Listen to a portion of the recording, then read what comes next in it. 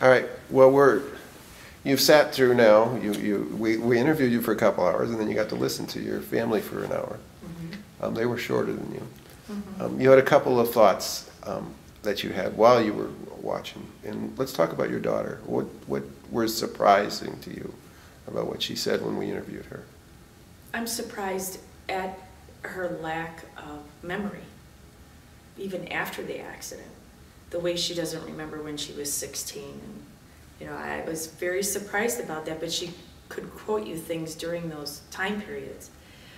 I was surprised at that and how she kind of waffled and went back and forth, but I think she realized all of a sudden, well, I guess that was during my 4th year, or my 4th grade, or my 5th grade, and I think she was catching herself, oh yeah, it was like realizing that that the timeline process, like you were talking about, was not crucial to her before the accident, so therefore it wasn't crucial to her maybe after.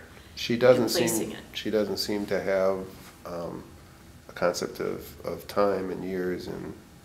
No, that is true. The time and years and dates. She could quote you all the trivia stuff from the Jonas Brothers, though, couldn't she?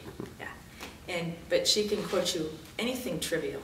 That's her funniest thing are things in a book that are about a paragraph long that teaches you about the bullhead shark. Almost savant-like. Yeah, it's amazing how she can remember things like that.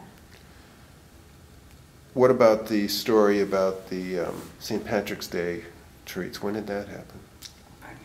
I remember her bringing treats during her tutoring time. So it wouldn't have been St. Patrick's Day. Well, no, because I don't think her tutoring actually Easter Bunny started until April. Could have been Easter, perhaps? I thought it was a May Day basket. Okay. Well, that would make more sense. Mm-hmm.